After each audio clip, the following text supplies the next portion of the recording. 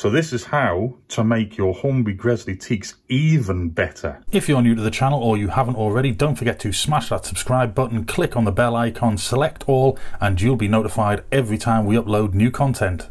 So here we are on the bench, and in front of me we have a standard modern railroad Gresley Teak coach. Now this coach came out of the Master of the Glens set. I'm going to work on those 3 coaches today. So previously I did a video, it's been very successful, where I actually used a very cheap airbrush and some of this. This is the Citadel colour range, and it's a Seraphim Sepia shade. It's very watery, it's more of a wash than anything else. And I used a very cheap airbrush, dismantled them, sprayed them, couple of coats, and just really dulled down the colour. And one of those coaches is here. It gave it a far more realistic look than that of the railroad coach. In fact, if I get a main range, this is the premium range Gresley Teak, and put it there, if you put them the 3 together, that's far more dulled down. I wouldn't say it's exactly like this, it's certainly closer than this. This is just so light, but that is a main range Gresley Teak. And they're not cheap. Getting back to this is one of the ones that I sprayed. Great, I know a lot of people have done it, and I know a lot of people have said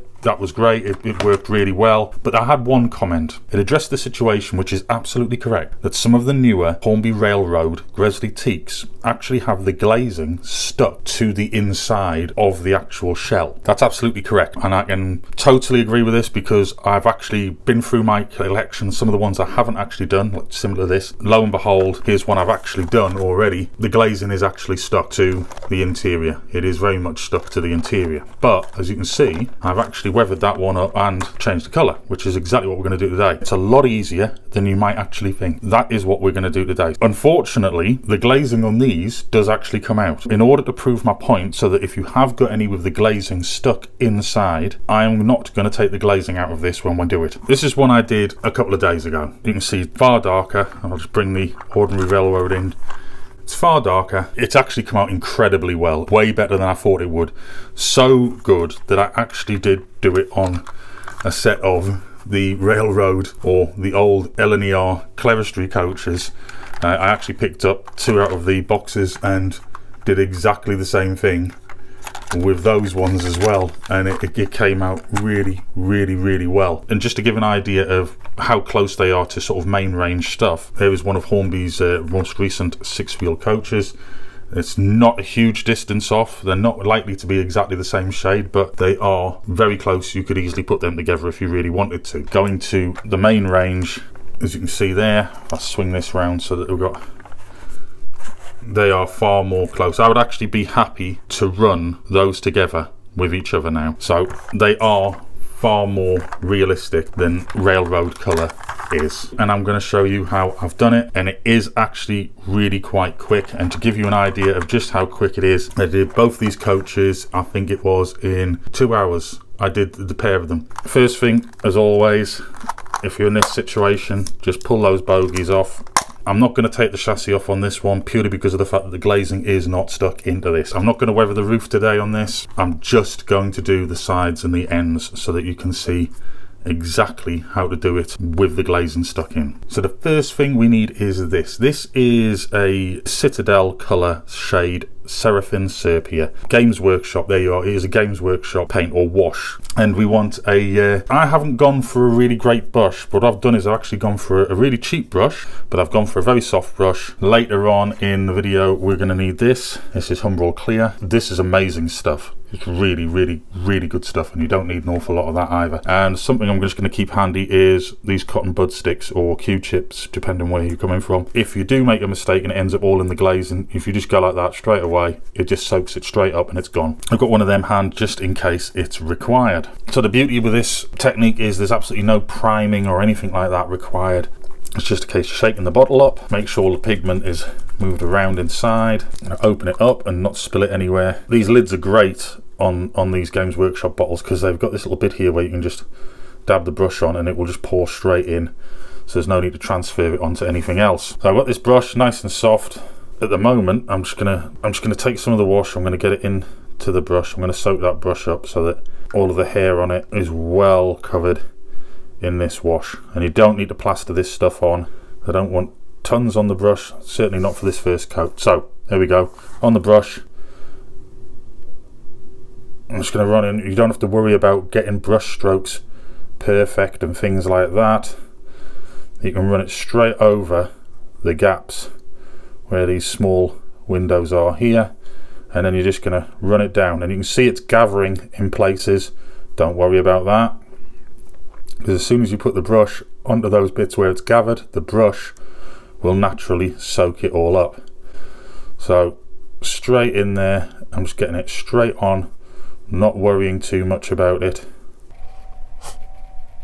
Like I say, if you see it gathering, just drop the brush in, and don't worry about missing tiny little areas, because you're going to be doing more than one coat, I would imagine, at least.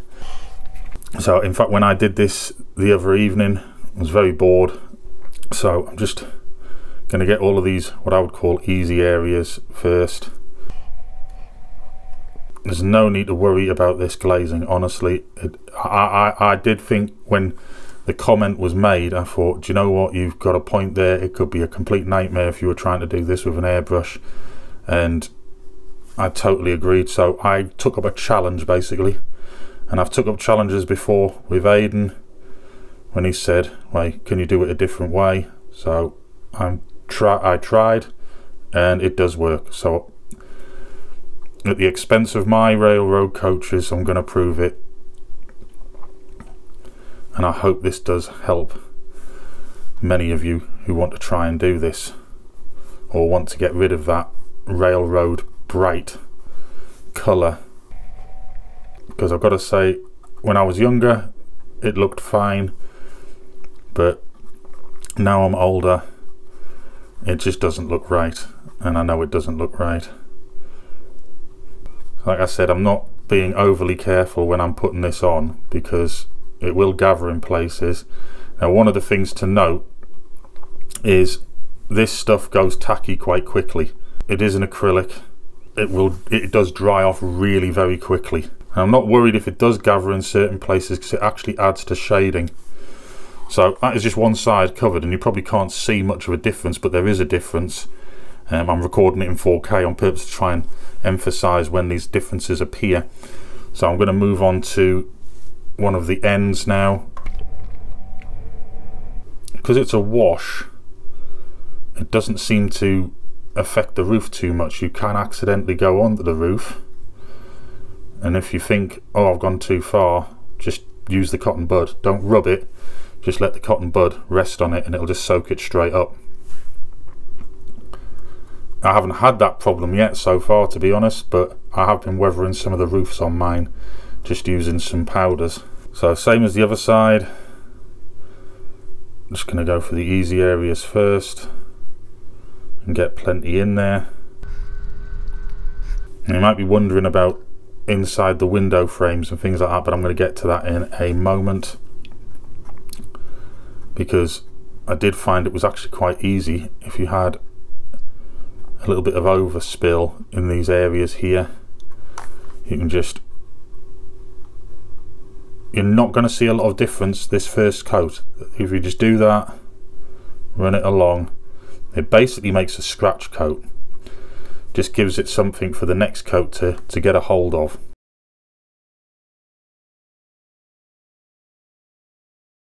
And in some areas you can see that it's making a huge difference already, and then in others you feel like there's not an awful lot happening, but it is all happening.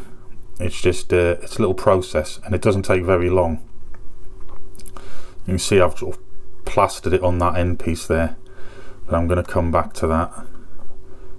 You see the brush, as I let the brush touch those areas where it's, you would say, maybe flooded, it just picks up the wash, and you can use it somewhere else. The same again, it's just picked it up again. So all it's doing at the moment is giving us a scratch coat to work on. You're going to get in all these gaps here, pick up some of that excess, and I can use it again in another spot. If you wonder what the bells are in the background, it's not Father Christmas, it is Candy the cat. He's sitting in the background watching eagerly to see what I am doing. So that's that side. Just do this end here, running it along the top a little bit and straight down the sides. Not too worried about it gathering because the ends would have been dirty anyway. With it being a wash, the brush will help just pick up any excess. Now that side's already gone tacky, so the opposite side, the one that I did first, is already gone tacky. So this just turned into a process the other evening when I was trying this out, and I just worked around it a few times. So what I'm going to do here is I'm just going to do this one section for the minute and then see if there's a noticeable difference that you can pick up on between the two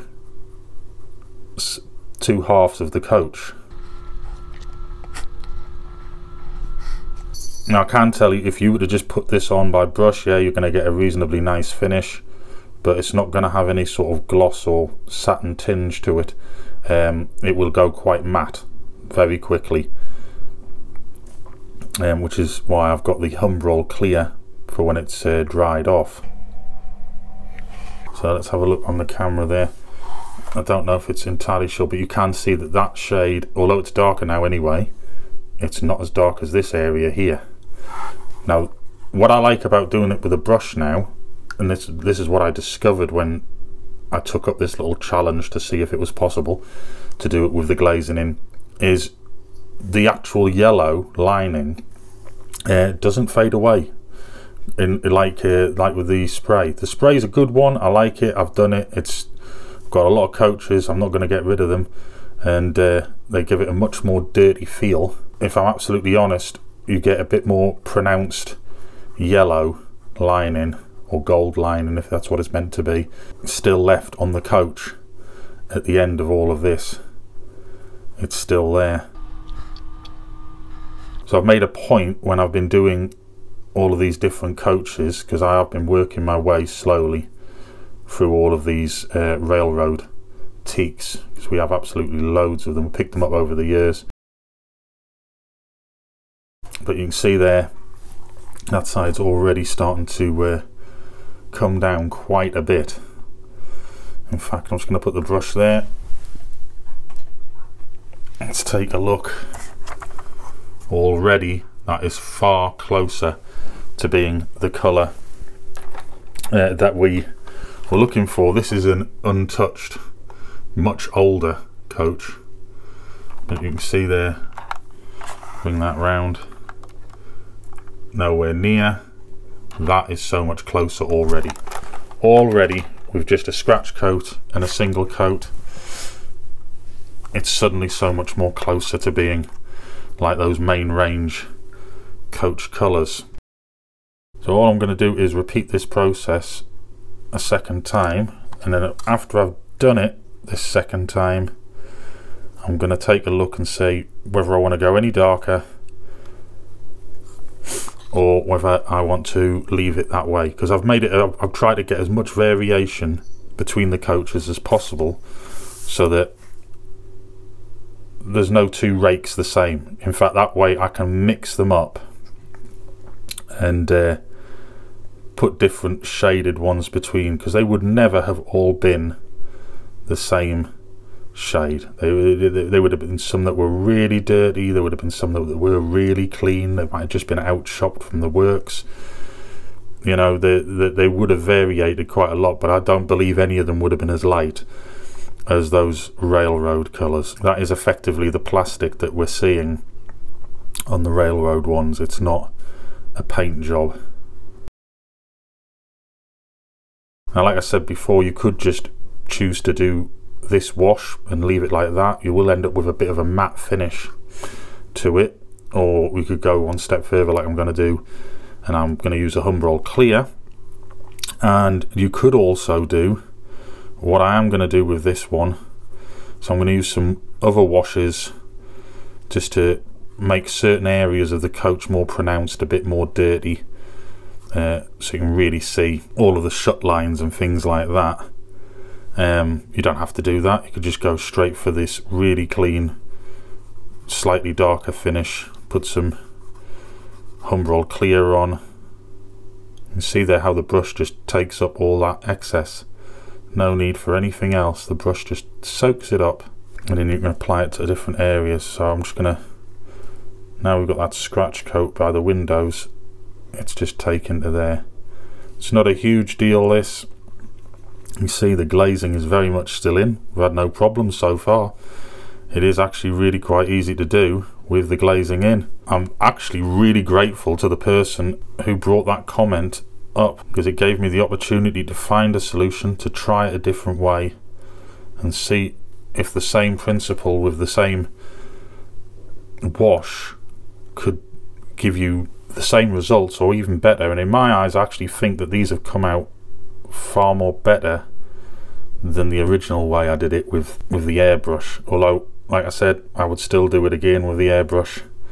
It just depends how dark I want to go. So we're back around to side one again, and it has gone very much darker. Wait, it's a lot darker than it was. I'm just going to bring in the 6-wheel coach and have a look. There's our 6-wheel coach, and there's a new railroad teak. It's much darker, as you can see there. It's not quite as dark as that. I think I'm going to go for another coat, and I think that'll be the last coat on this coach. So for me, it's all it is. It's a little bit of make the decision as I'm doing it. Remember, as things dry, they get darker anyway.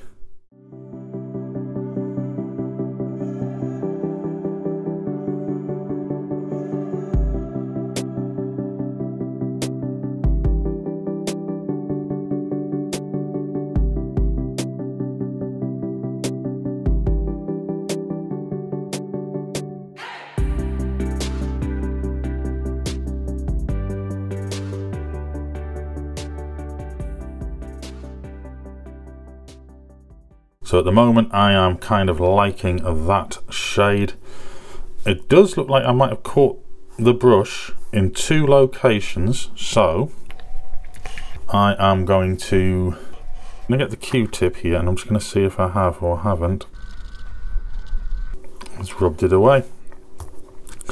So as you can see, it's starting to go off on this side here in places. You can just see little areas which are still damp. So all I'm going to do now is I'm going to put that to one side. I'm just going to leave it. This stuff goes off really quite quickly. So when that's dried, which will only be like a second for yourselves, when that's dried, I'll come back and I'm going to do my bit with the dark washes and things, just to emphasize some of the areas. In the meantime, while that's drying, I'm going to do 2 more coaches. So I'll be back in a moment.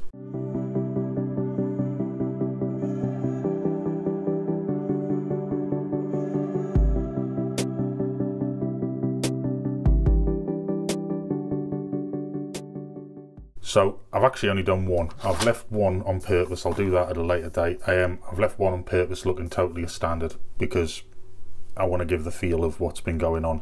So I've done a whole other coach. This is the coach that you saw me do at the beginning, and as you can see, it's dry.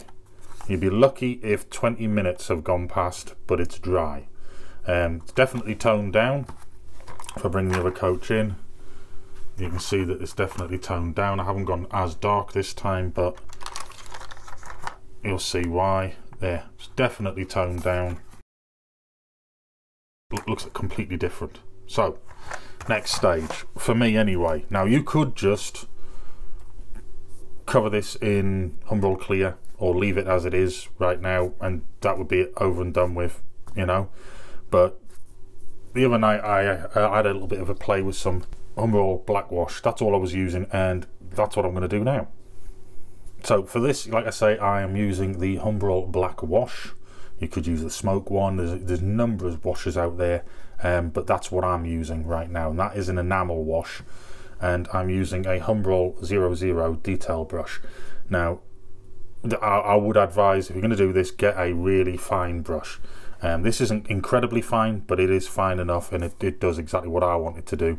So this is the one I'm going to use. So I want to try my best to make sure you can see as much as you can on camera. So all I'm going to do is get some of the wash onto my brush. I don't want tons of it on, just wants to be a thin bit. And I am just doing the some of the shut lines. That's all I'm doing where the doors are. Just very slight amount. Don't want it to be totally black where everything is. Smoke would have gathered up in these areas when they were being run behind steam trains like A4s and V2s and A3s and things like that. It would have built up in these areas. It built up in a lot of areas, but it certainly would have built up in these areas. And I'm not even keeping them all exactly the same. I'm just going some dark, some not so dark. It's almost like trying to create a shadow. Now, I'm not saying this is how you have to do it. This is just saying this is the way that I am doing it. I'm always experimenting with these things, and like I say, this was more of a challenge than anything else when it was pointed out to me that some of the newer coaches had glazing stuck in, and I knew straight away that was going to cause an issue when it came down to spraying. That's all I've done there. I've just put in some dark lining. I'm not going to go over that again. I might actually gather some up in some of in these areas here.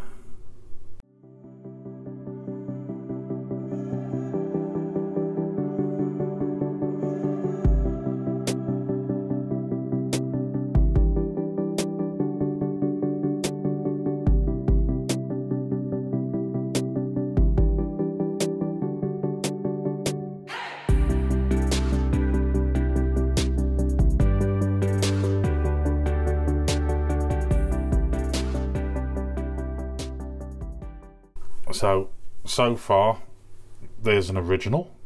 Here's a one that we've been working on, and you can see there's a grand difference there.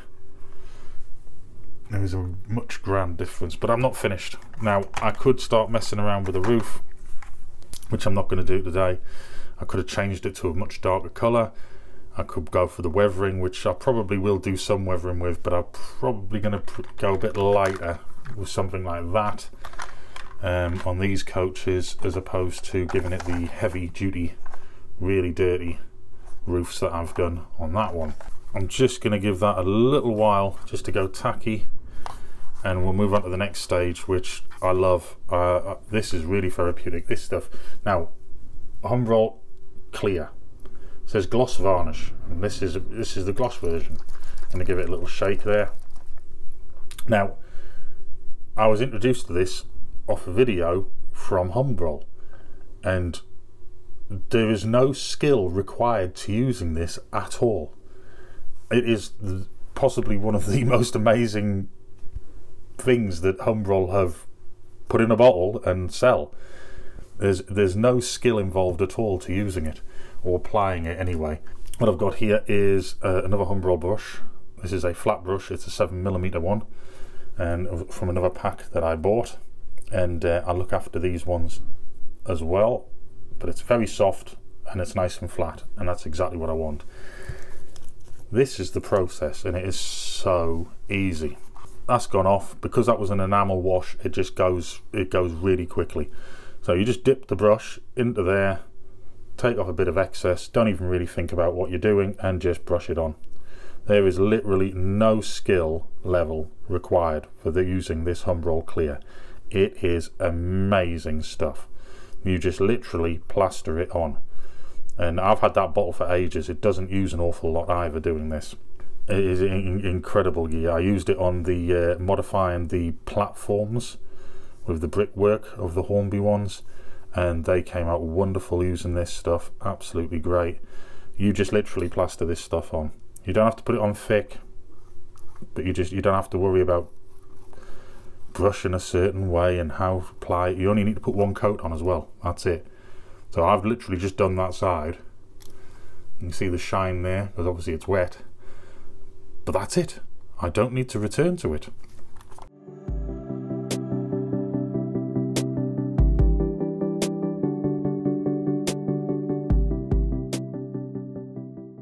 I have covered all four sides of the coach with Humbrol clear. That's how quick it was to do. And now I'm just going to let it dry. Welcome back. So I have got the first coach that we did here, and it's pretty much gone off. There's it's a little bit tacky in places, the Humbrol clear, but it's pretty much gone off. And well, there you go. Now I did do the second coach. You can see there, that one's still not quite so off. You can see the sheen in certain places where it's still quite wet. So I'm just going to put that to one side and let that finish altogether. There you go. You've got the actual coach. It's finished. It's all done. I'm going to bring in a main range one. And you can see there now that they are incredibly close. Not exact, but they are incredibly close. And there's a Hornby 6-wheeled LNER coach. Just to play devil's advocate a little bit here, I'm just going to move these coaches around.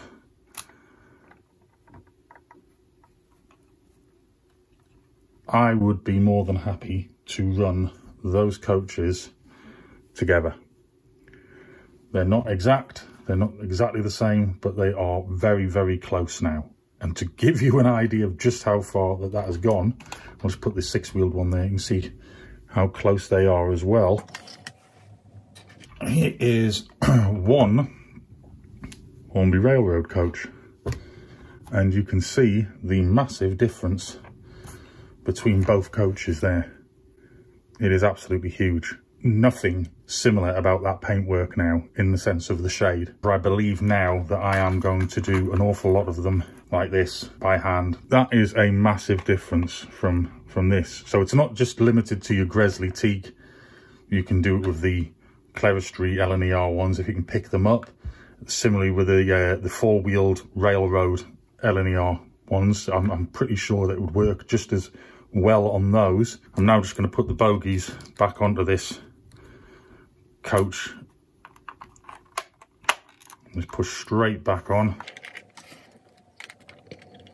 And you can see there, I've had no accidents with the roofs. If this is of any help to you, please let me know in the comments. I want to let you know exactly what we used. So during this, I used Games Workshop Citadel Colour Shade Seraphim Sepia. We used the Humbrol Clear Varnish. That is incredible gear. I cannot speak more highly of this particular product. It is absolutely incredible stuff. I wouldn't call it weathering, but for the emphasizing of certain parts. So I've obviously did a little bit. I used the Humbrol Black Wash. I used a Humbrol 00 detail brush, and I used the Humbrol Flat Brush 7mm for just putting the Humbrol clear on. And of course I had a couple of these handy, and that's it. So this is how to make your Hornby Gresley Teaks even better. I hope you enjoyed this video. I hope it's been of some help to you. I hope it's given you some inspiration. If you enjoyed this video and you hadn't already seen the spray way of doing things, check out the video at the top of the screen. I've put a playlist at the bottom you might like. Don't forget to subscribe if you haven't already, and also check out the Aidan's Shorts channel as well. I've put a link there at the bottom. You can subscribe to that channel as well. Thank you, and I shall see you again soon. Bye now.